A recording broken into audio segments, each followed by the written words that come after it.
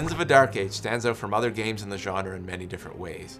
We've got innovative hero design, unique items, completely new modes of gameplay, an emphasis on co-op play, and the introduction of realm quests, which are meant to make the world feel more alive, add new tactics and strategies, and completely change the face of MOBA. Realm quests are exciting objectives that spawn dynamically over the course of the game.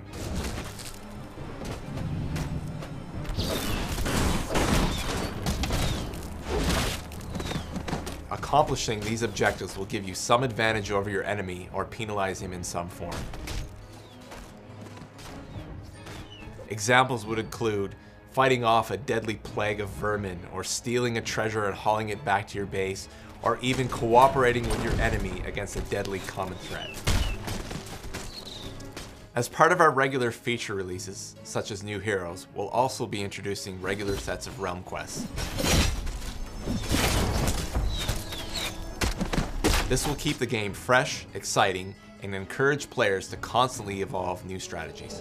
This strategy, counter-strategy, in a world without perfect information is somewhat like poker, where you can perform bluffs, play with the odds, use your experience to try and predict what they're going to do. In fact, every single realm quest was designed with the concept of Yomi in mind. This is the idea that he knows, that I know, that he knows, that I know, and so on. We really love the psychological element of this, the application of strategy, counter-strategy, and counter-counter strategy that we think takes MOBA gameplay to the next level.